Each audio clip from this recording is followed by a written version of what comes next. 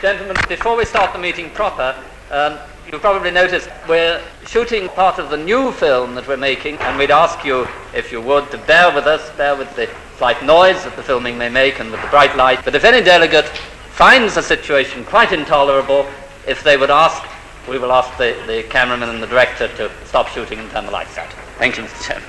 Thank you. I turn to the Director General to present this report to the Council. The Council of CERN is made up of delegates from the 13 member states.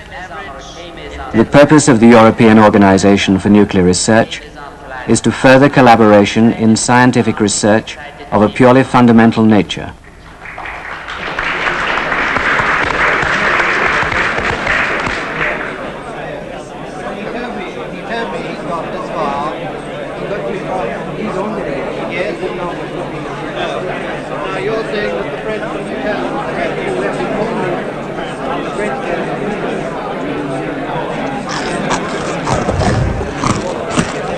CERN is not concerned with nuclear power and does no military work. The results of its research are published or in other ways made freely available. During the meetings of the Council, there are scientists, civil servants, diplomats, all mixing together, can't even tell them apart, all of them passionate about particle physics, accelerators.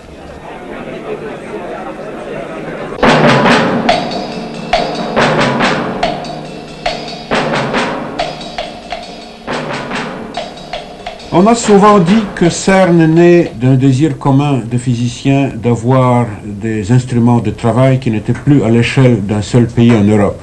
CERN arose from the common desire of European physicists to have equipment bigger than a single country could provide. But this is only a part of the story.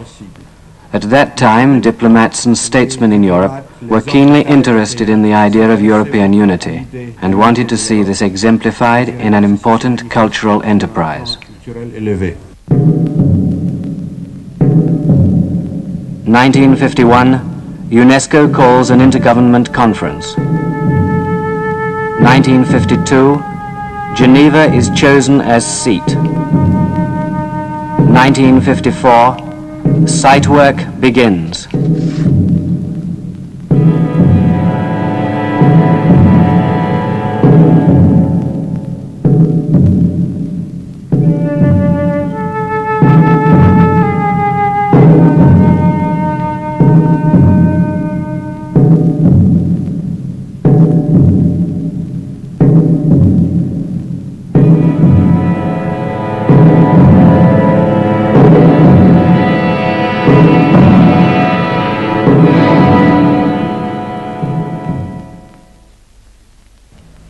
The grand scheme was to build a machine bigger than any in the world. It was a project that was both ambitious and clearly defined, but it was going to need the breaking of new ground all the way. The outstanding thing is that it worked.